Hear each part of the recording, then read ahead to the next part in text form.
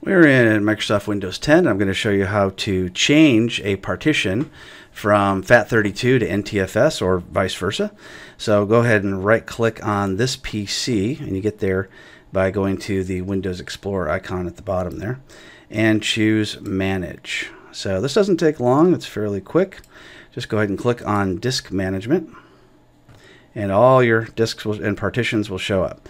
So we see that we have a FAT32 partition here, but what we want is an NTFS.